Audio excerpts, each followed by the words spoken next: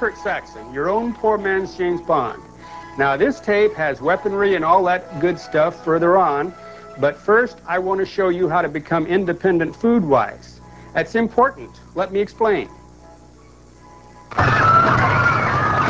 In 1965, the Watts section of Los Angeles erupted in rioting. Courageous young black resistors defied the system and destroyed their own environment. The police and National Guard cordoned off the area as store after store was torched. The chaos went on for 4 days and nights. On day 5, it stopped. The mailmen had refused to cross the battle lines to deliver welfare checks. The rioters had burned the grocery stores and were hungry, and without money to go out of the area and buy food, they had to stop. When it was over, the commercial area of Watts was a smoldering wasteland. All the young revolutionaries got for their trouble was about 6 TV sets apiece. In anticipation of foreign invasion or domestic tyranny, you can prevail. To assure a supply of nutritious food, forget so-called survival foods. Buy the food you normally buy, but by the case from your supermarket manager. Canned goods keep from 3 to 5 years stored in a dry place. Aside from stocking up on canned meats, grains and beans are the cheapest, most nutritious, and longest lasting. Unopened grain bags should be safe from weevils, which are all over. But once you open the bag, transfer the grain to jars such as these, which you can get for the asking or for a slight charge from the deli section of your supermarket. If the jars don't have lids, use plastic wrap to cover their mouths and secure with a large rubber band to keep the weevils out. At an average of $20 for 50 pounds of grain, you could store several hundred pounds of corn, wheat, rye, etc.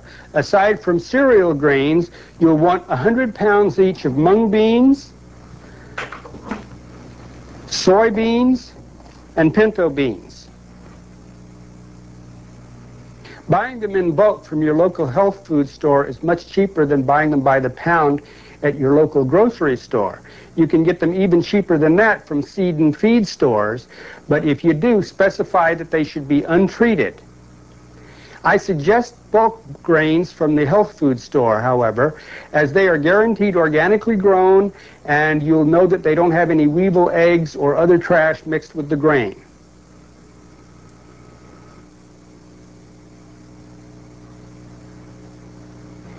Now I want to introduce you to sprouting. As you know, seeds are very nutritious, but when sprouted, they gain up to 600% more vitamins and minerals, which they get from the water and air. Also, they average 10 times their original bulk. Sprouts are the most nutritious vegetables and very cheap.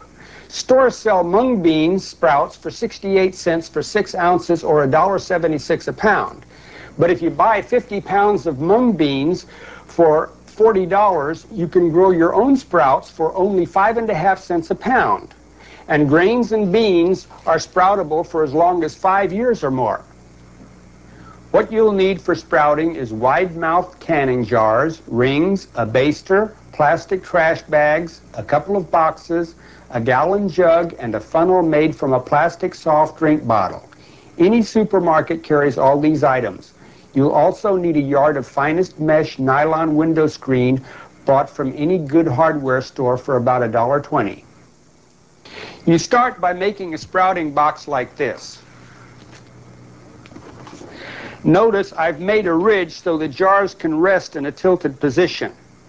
You don't need this exact same size box, but they're pretty common. Cut into the box 6 inches from the top all around.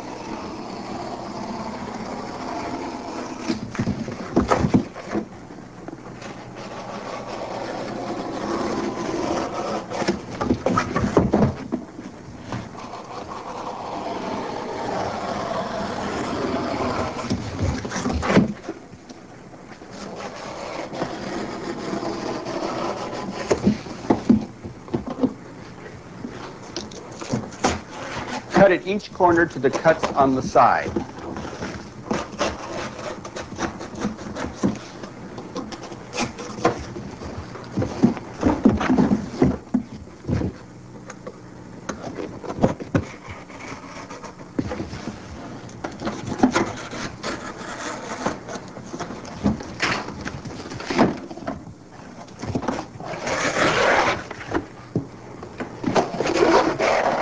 fold over and you'll have a double strength box.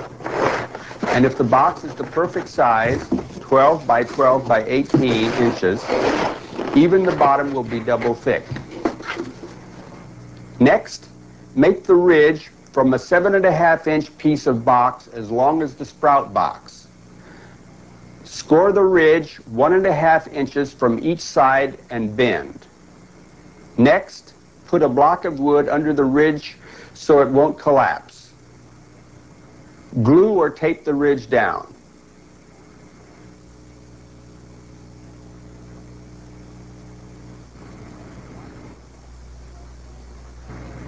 Next, put a plastic trash bag in the box and tape it.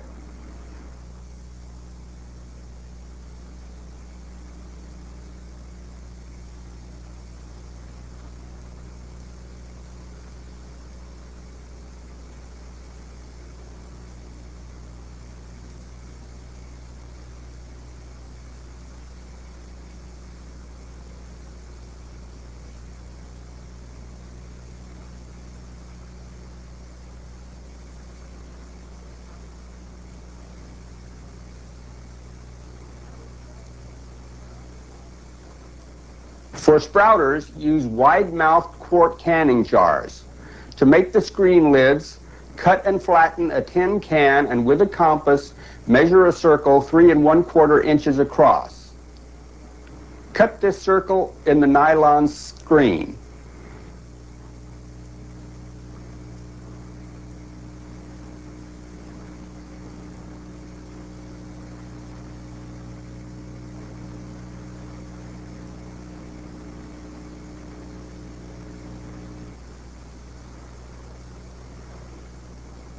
You can use a glue gun to secure the circles, but you can leave them loose if you like, as the rings will hold them tight. To start, buy 1 pound of alfalfa seeds, a pound of mung beans, and a pound or more of hard red winter wheat. Measure 1/4 ounce of alfalfa seeds, 1 ounce of mung beans, and 4 ounces of wheat, and put them in the jars.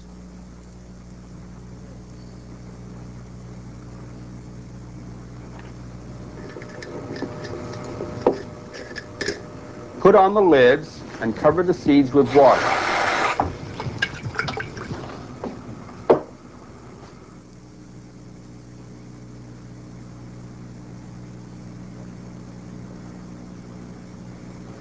Let them soak overnight.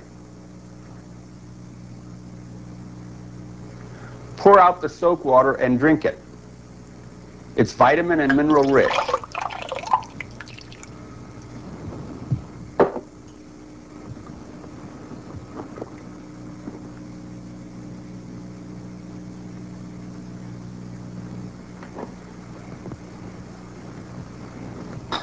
Sprouters are then upended and put in the box.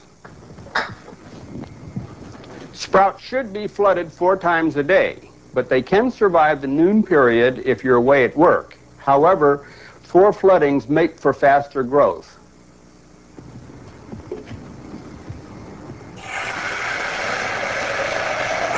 There is no waste of water in this system. The first jar is half filled and poured into the next, and so on.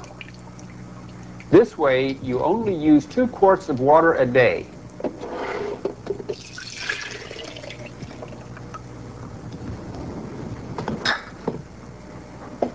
Water is then poured into the jug.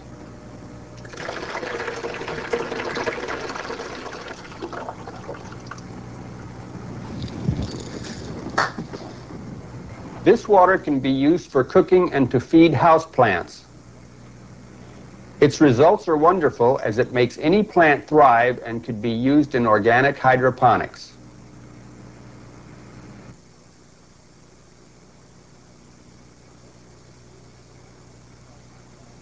When testing this system, you might want to start a batch of each of the seeds every night.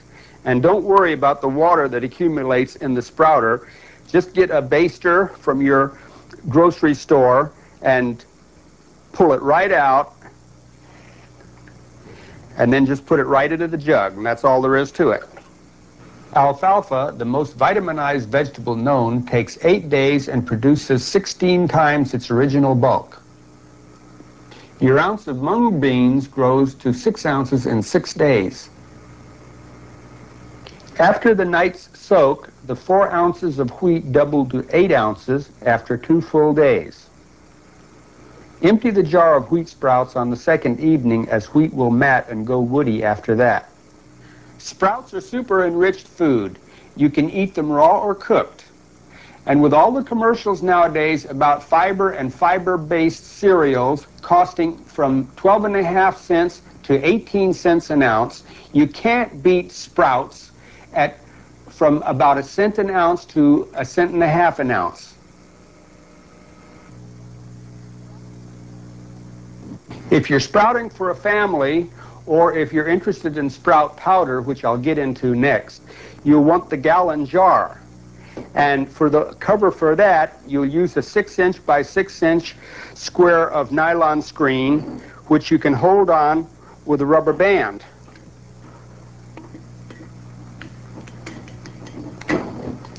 Now, this is an example of how much alfalfa you get from 1 ounce in the gallon jar, and that's a little over a pound for 25 cents. Now, with these mung beans, you put in 4 ounces in the gallon jar, and so you get over 2 pounds for about 35 cents. Now, if you're growing wheat in this, you would put 1 pound in there, and you would get about 4 pounds, 5 pounds, like that.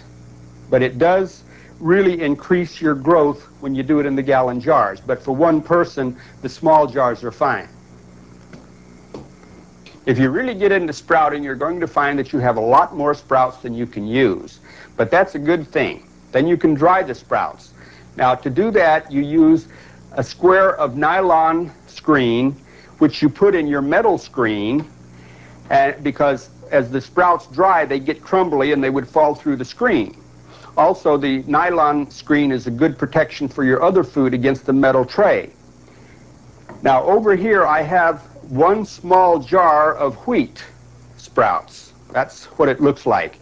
And then when it's dry, it looks like this.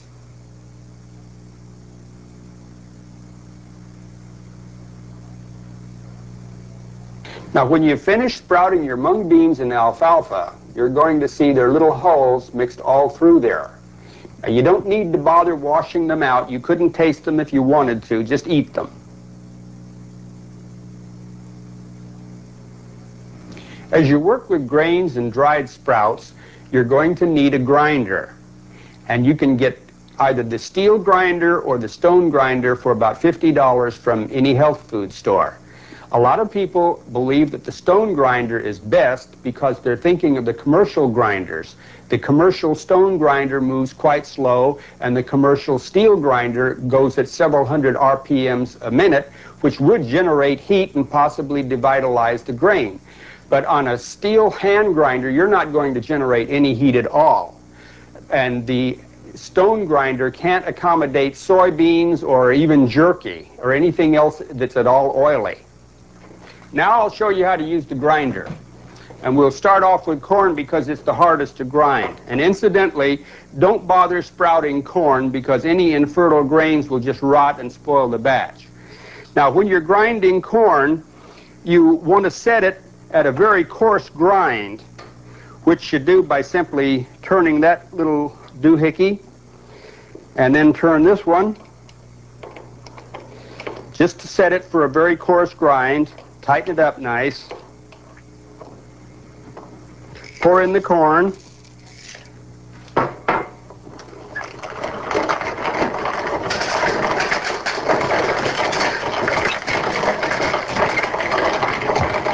Like that. Now I'll run it through again at a finer grind.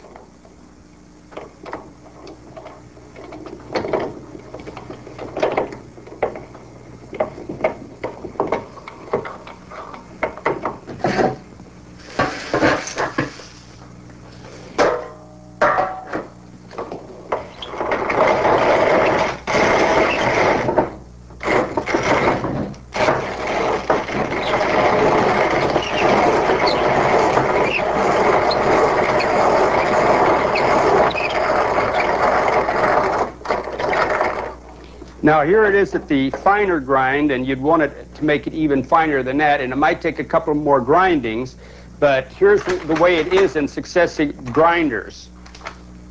See, this is the third grinding,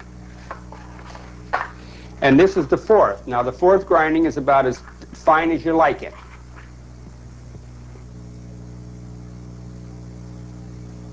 Now once the sprouts are dried, this is what they look like. Now these are mung beans, this is wheat, and that's alfalfa. And you'll notice they're a little brown, and the reason for that is that I had a 75-watt bulb in the dryer instead of the 60-watt bulb. However, it just sort of toasted them, so that's perfectly okay. Now, once you've got them dried, you want to grind them, and that's very easy. You don't even need to set it to coarse grain. You can make it to medium fine.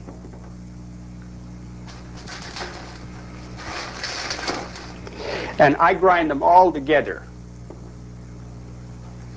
And another thing, as far when you're grinding sprouts, you want to crumble them up nice so that they don't bunch up in the grinder. And this way you can they'll just grind like regular wheat or something.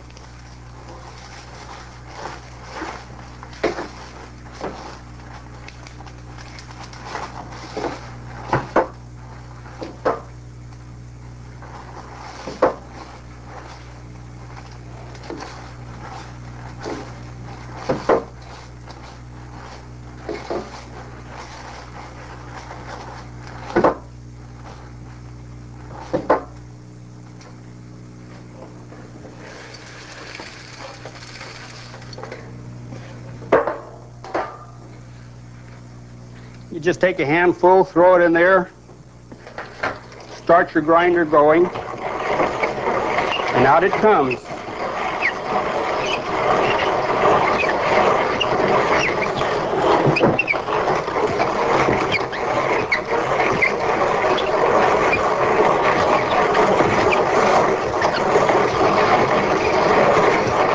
Now this is the most nutritious food possible.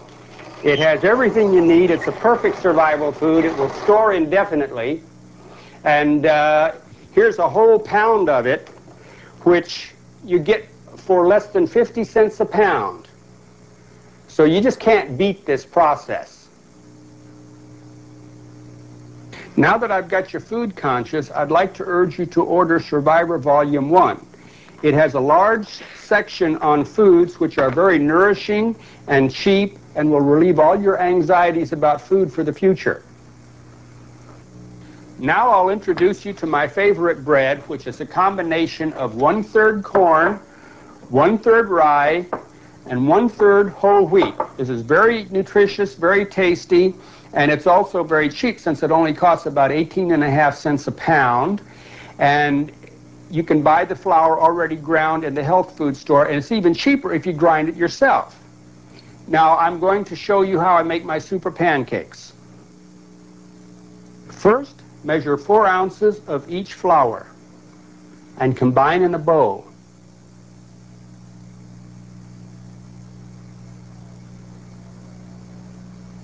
Then add a teaspoonful of salt and mix the dry ingredients.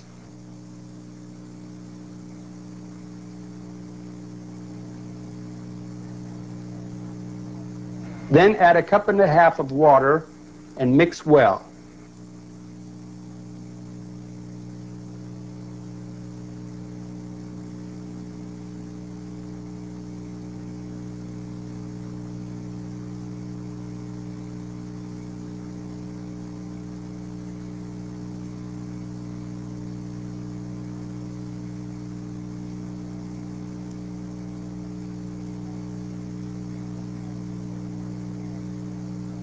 Then add an egg and another 1.5 cups of water and mix until smooth.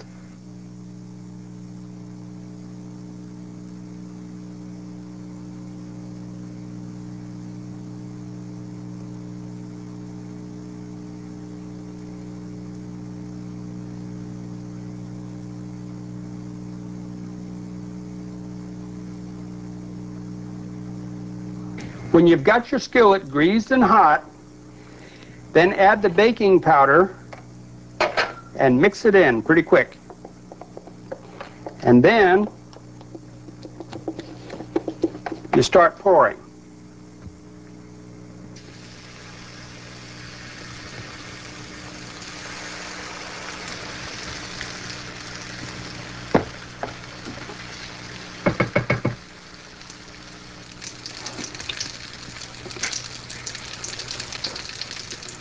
When the bubbles that form start closing up, like you see now, they're ready to turn.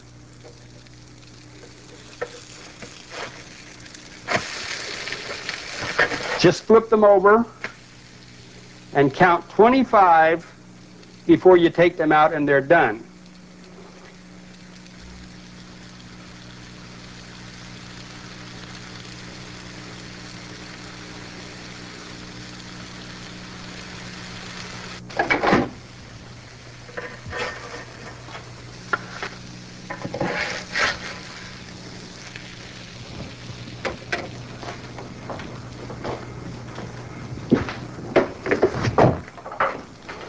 Now with this recipe, you should get about 9 6-inch across pancakes. Now I like to spread mine with margarine and use salt and pepper, but you can use sweetness if you're into that. But the nice thing about these pancakes is that for 18.5 cents a pound or 44 cents for a batch of 2.5 pounds, you can't beat this kind of bread. And you just think about that next time you buy bread at the store.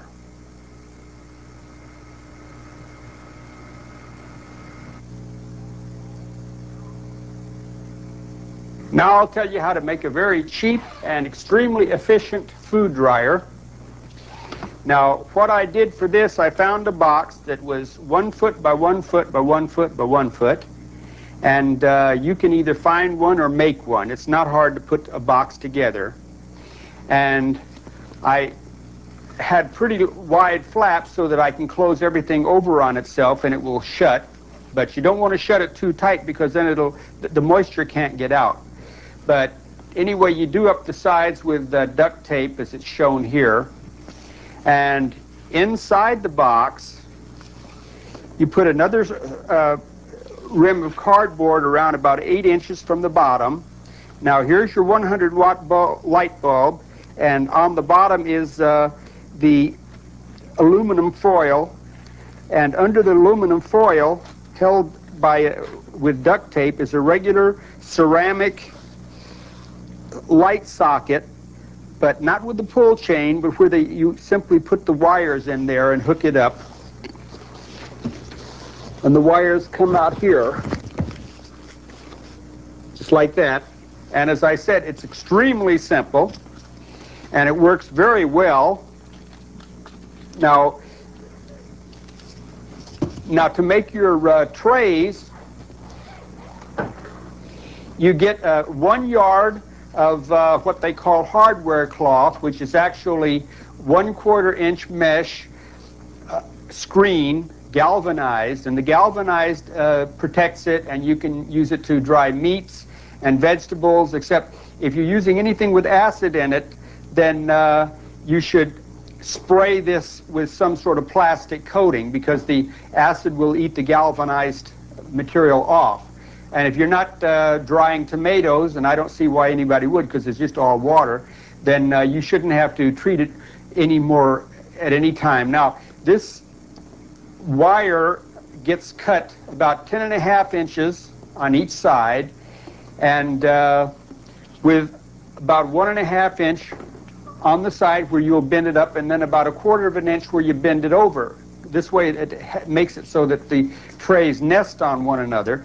And then when you've got your trays full of meat or whatever, then you just put them down in there and they rest on that cardboard like that, and 2 or 3 are fine. And then when you've got them in there, you just take and you close the box up like so, and you put something on it. Now the box is closed, but it's not closed so tight that it wouldn't get the proper ventilation. Now this dryer cost me less than $10 to make, and in one afternoon, and probably most of the stuff you have around your own home. And it's, I think it's better than the manufactured models that I've seen. But the process of preserving foods, and especially beef jerky, and building this unit here are all detailed a whole lot better in Survivor Volume 3.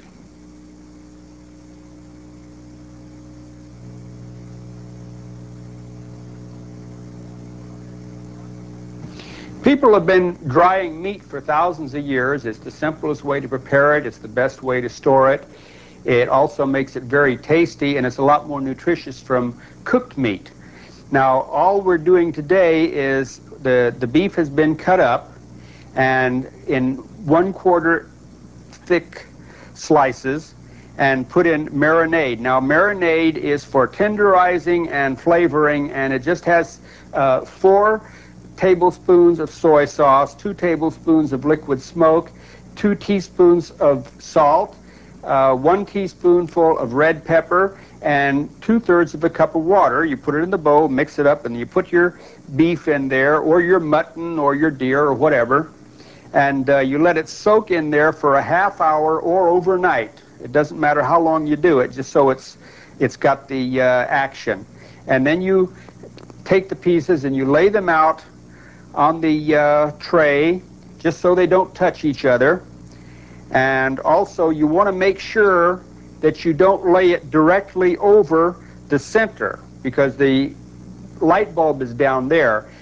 And the reason you don't want to do that is because the beef or whatever drips, and you'll just drip it all over your light bulb, and you don't want to do that.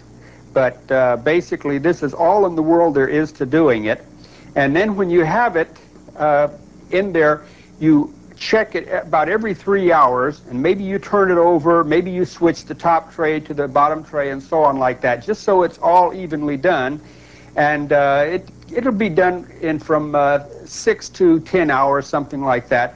But since a 100-watt bulb only costs 10 cents per 24 hours, at least in Arkansas, it's not going to be an expense. And then when you're all done with it, what you'll have is very tasty, actually delicious beef jerky, much better than what you can buy in the store, because this doesn't have any preservatives like they have to use.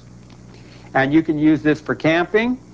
Now, if you're going to store it, you've got to make sure that it's dry, and then you put it in plastic baggies and seal it real nice. And it should stay that way indefinitely. You ought to test it maybe about every couple of months, and if it's starting to spoil or get a mold on it, just put it back in the dryer, and that'll kill all the mold.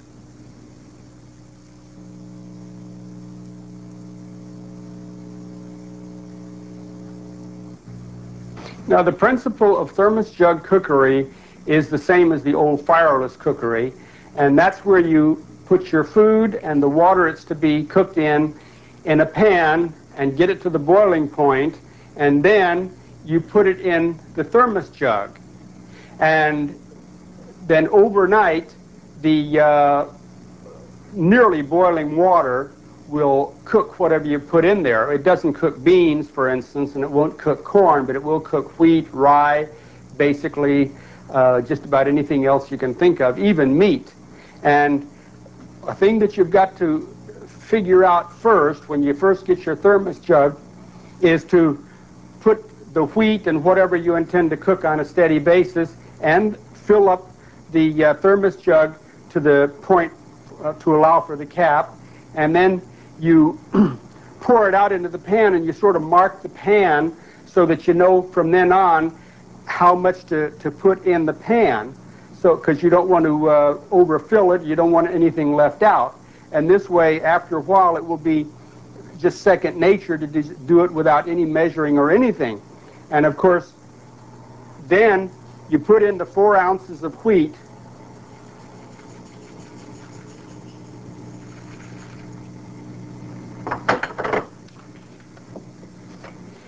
and you stir it. And to put the food into the thermos, what you need is a funnel. And what I use for a funnel, and what you can make too, is simply the top of a 1-gallon milk carton cut off. That makes a very good funnel.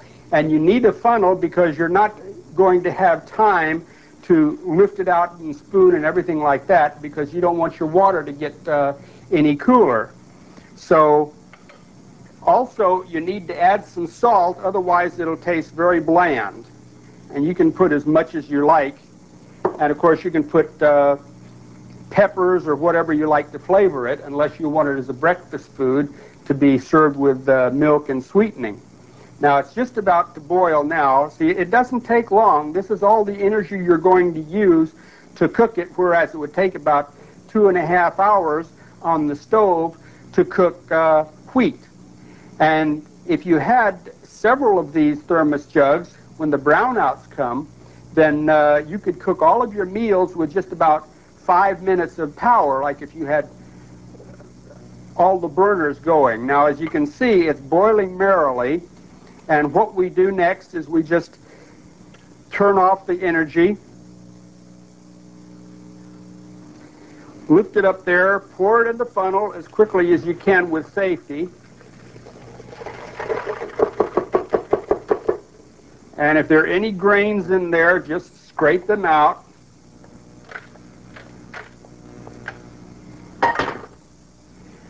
Then force that down through there.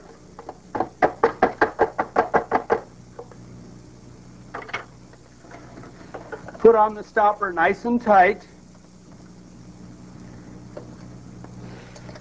Shake it up a little bit. Lay it on its side because you don't want it to clog at the bottom.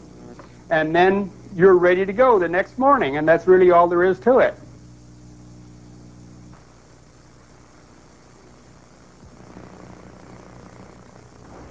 Some of you write that regardless of all the information in the poor man's James Bond, you still have difficulty getting bomb components. Well, bless your heart, Clyde, anyone can make a bomb. You can make one by using odds and ends available even during an enemy occupation. You start with a carton of book matches and cut off the heads.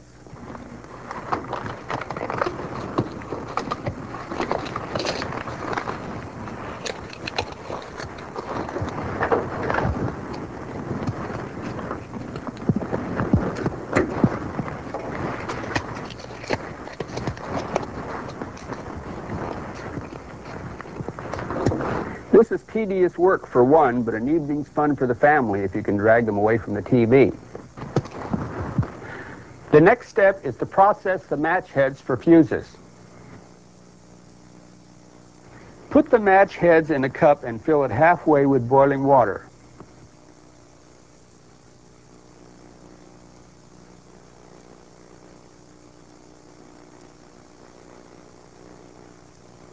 Stir, and in a few seconds the paper will be separated and floating on top.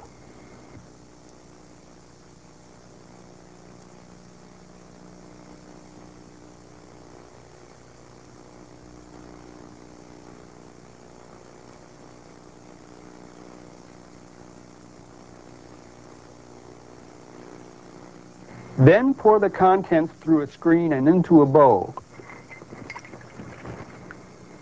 Discard the paper from the heads and evaporate most of the liquid.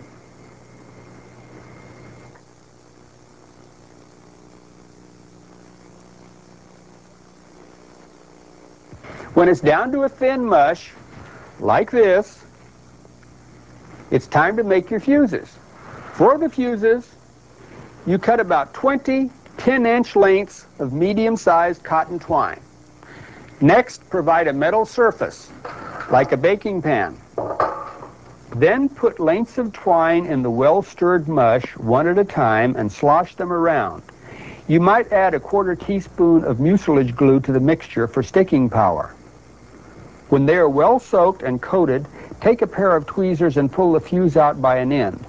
Next, gently scrape down the fuse to remove clots and any excess mush. Then lay the fuse on the metal surface.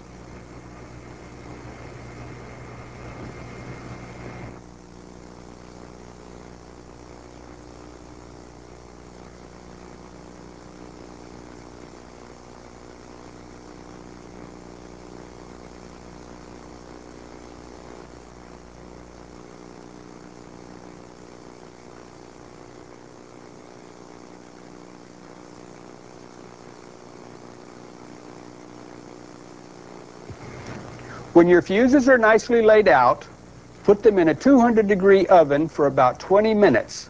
If you don't have an oven, use your food dryer, or else set them outside in the sun. When dry, release the fuses by running a razor knife or other sharp blade underneath them.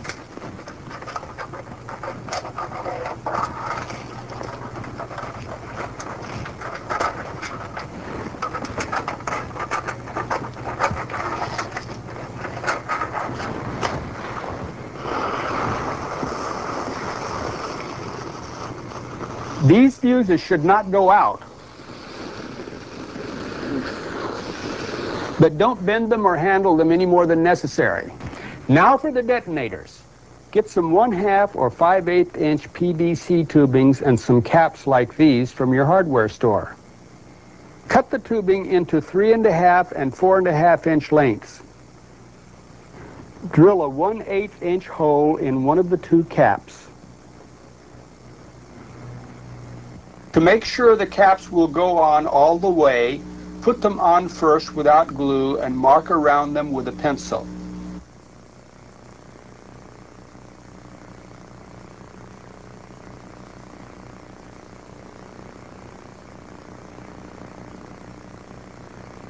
That way, when putting them on for good, you'll know they're all the way on if they reach the lines. The heads from one carton of book matches will fill 6 3.5 inch tubes. Here we have your match heads, a fuse, your 3.5 inch detonator tube, and caps drilled and undrilled, and the 4.5 inch tube and milk jug cap. Now to make the detonator. You first take a fuse and put one end through the hole in the top of the cap. Now, you might have to moisten the fuse and twist the end to make it go through.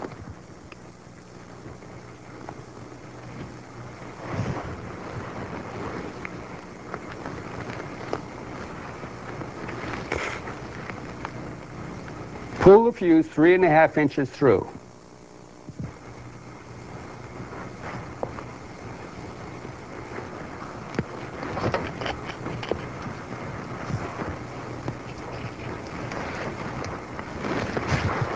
Then spread super glue around the top and sides of the tube.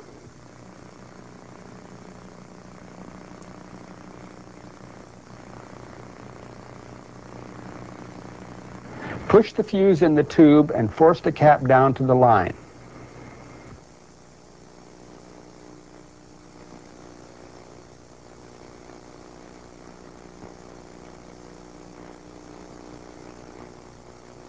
Next, pour in the match heads.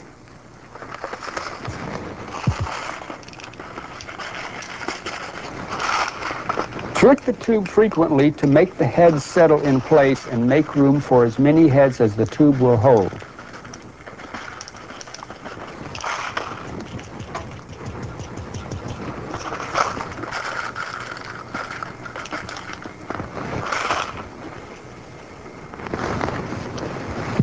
Then super glue on the bottom cap.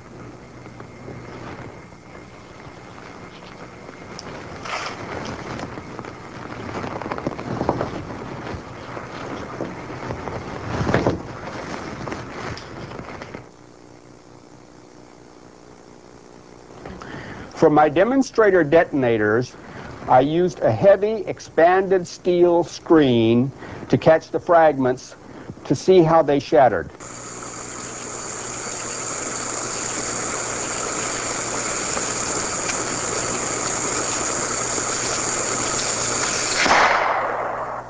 Many of the pieces ripped right through the screen, as you can see. These are the fragments of the PVC tubing showing what 160 match heads will do. So these detonators are not firecrackers or any kind of toy. They are powerful small bombs and can injure and even kill.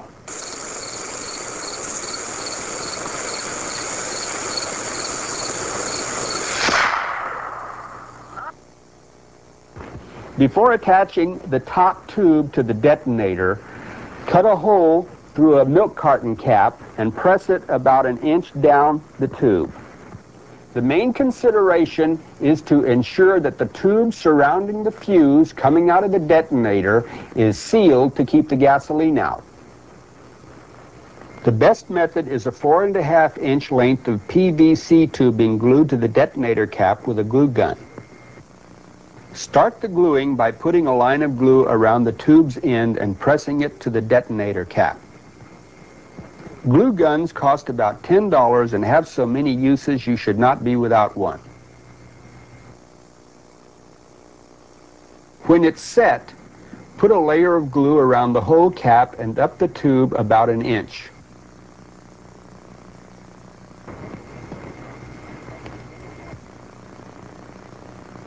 You might also put a ring of glue around the bottom cap. Gasoline is very volatile and will go through thin plastic or plastic tape in seconds. The thick layer from the glue gun, however, will give you the seal you need, since the detonator won't be in the gasoline for more than a minute before it goes off. When the detonator is completed, and just before you're going to use it, fill the milk jug with gasoline to the curve. To arm it, you simply take off the cap, put the detonator in, screw it nice, then light it and run like crazy because you don't have a lot of time.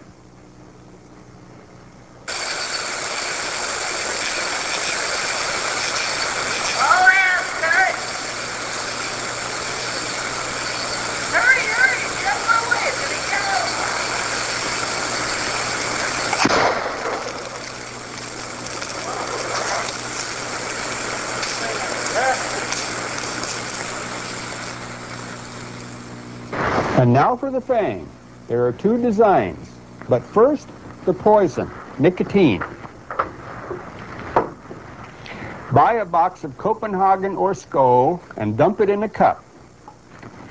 Then put in 2 ounces of rubbing alcohol and let it set overnight. The alcohol keeps the nicotine from breaking down.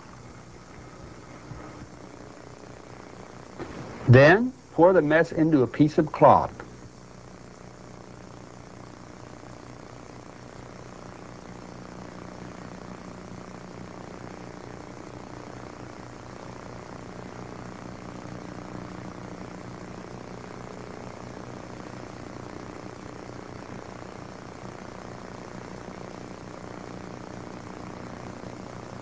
Next, twist it until no more liquid comes out.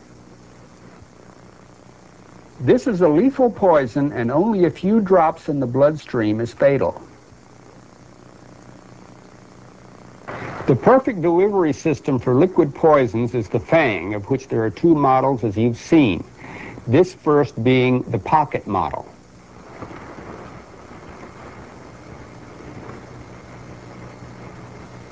As you can see, the components are simple. There is first a hypodermic syringe and needle. The top of the syringe is cut off, as is the edge of the end of the plunger. A 1 1/2 inch strip of plastic tape is folded over and a hole is punched.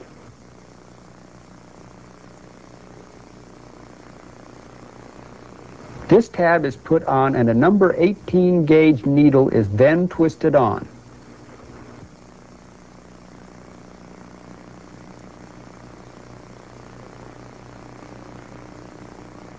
A 1/8 inch slice of a 1/2 inch dowel is then glued to the end of the plunger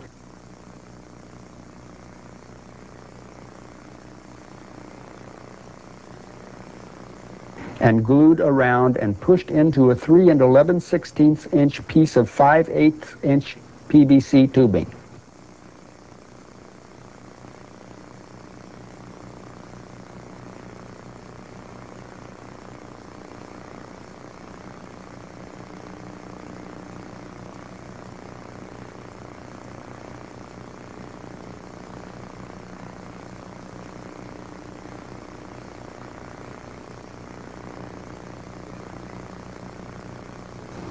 The end of the tubing is ground to aid in putting on the cap. The cap is a 12 inch by 3 inch length of common paper tape. But first, Glue a 2-inch length of paper tape around the tube so the rolled cap will fit the painted tube.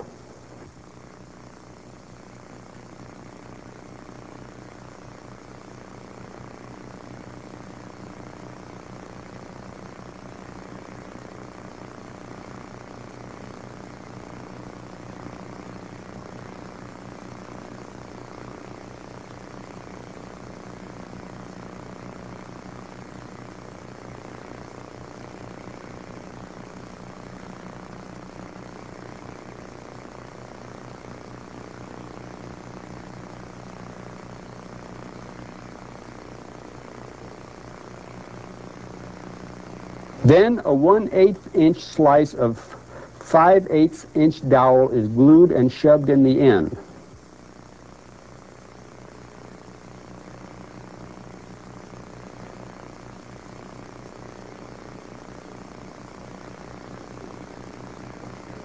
After painting the tube, a 1/4 inch wide by 8 inch length of plastic tape is wrapped around the tube 1 1/8 inches from the front end.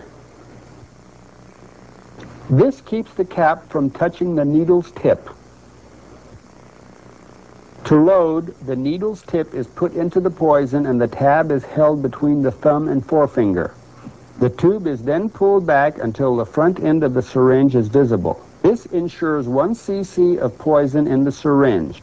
If properly made, the cap should be tight enough to stay on the tube, but loose enough to stay in the pocket when the fang is withdrawn from the cap. You might sew a seam down the side of the pocket which will hold the cap while the fang is being withdrawn. To use, just jab the needle into any fleshy part of the body. Now, for lack of a Russian, I'll use this box. As soon as the thrust is completed, the fang is withdrawn and put into a side pocket without bothering about the cap. Depending on where the thrust hits your opponent, he should be down in about 5 seconds. In this short time, he won't be able to react or even to let anyone know he's been attacked. If you want a fang but don't feel up to making one, you can buy one from me for $15. Now we come to the Super Fang. It's not as compact as the original, but it's what you need when you really want to reach out and touch someone. Its extra length will make your attack less noticeable. For instance, say you're in a bar standing beside 2 Russians. Your Super Fang is tucked in your belt or in your sock.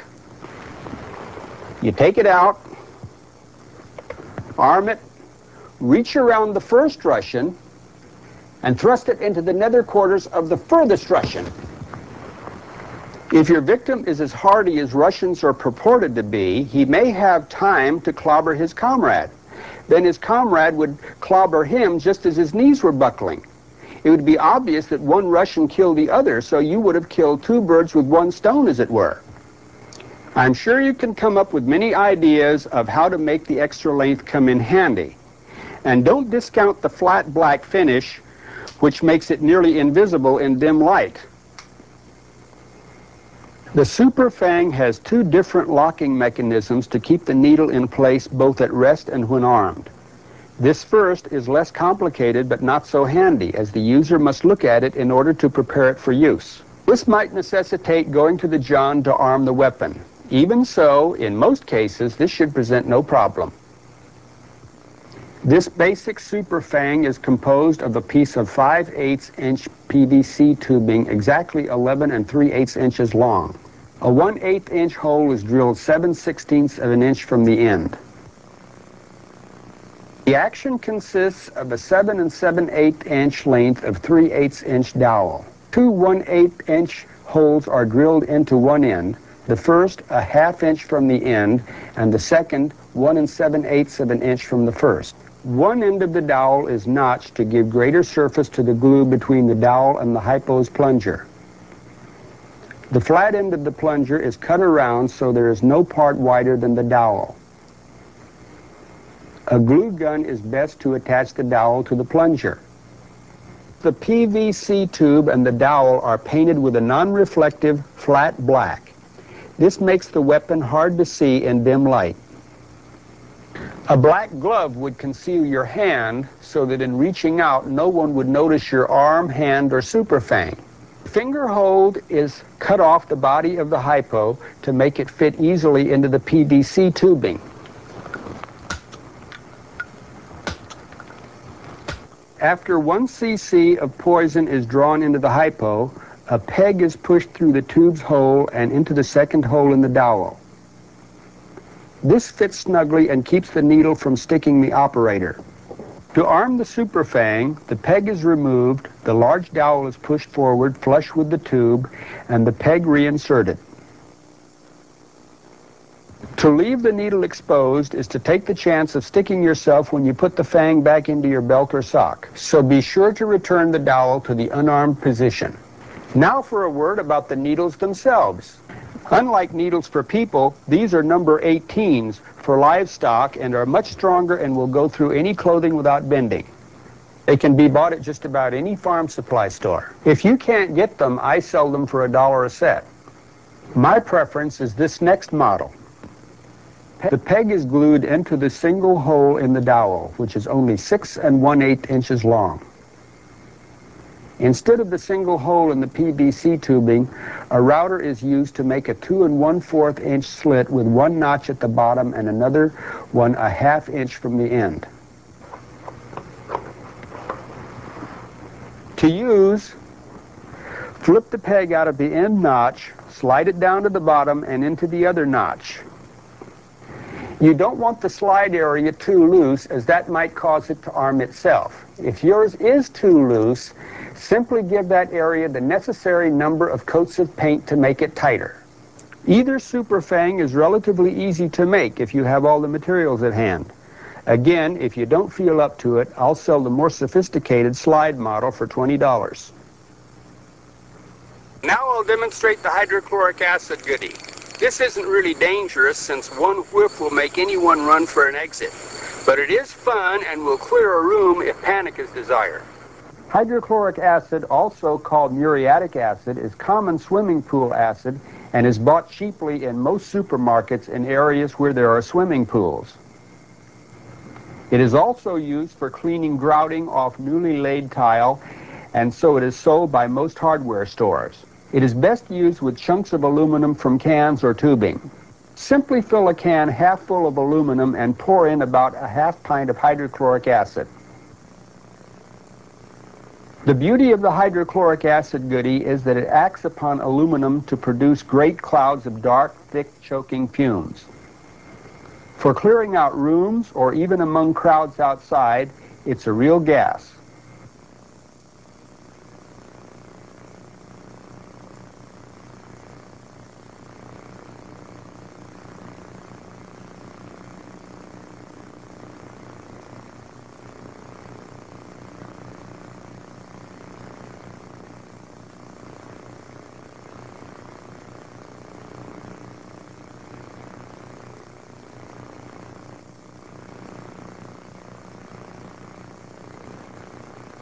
The beauty of the hydrochloric acid goodie is that it acts upon aluminum to produce great clouds of dark, thick, choking fumes. For clearing out rooms or even among crowds outside, it's a real gas.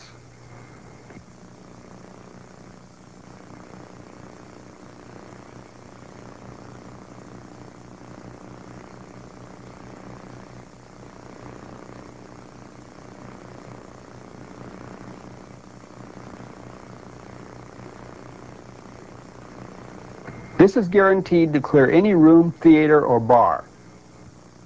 The nice thing about this is that you have nearly a full minute to clear the area before it starts working. The hydrochloric acid goodie can also be used as a noise bomb. It isn't very dangerous, but goes off with a bang that will make people think WW3 is started. Simply cut up 2 aluminum soft drink cans and put them in a 2-liter plastic pop bottle. Pour in about a 1/2 pint of hydrochloric acid and screw the cap on tightly. You have about 45 seconds before the acid reacts with the aluminum, and up to 3 or 4 minutes before the pressure builds up enough to explode the bottle.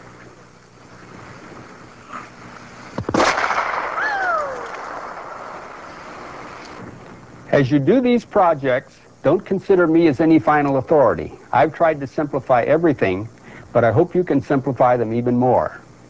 I've developed my talent for improvising through my study of 19th and early 20th century science and technology. You can too.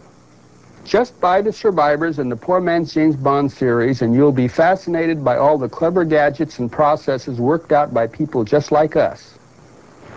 So have as much fun as you can with these projects until you get tape number 3.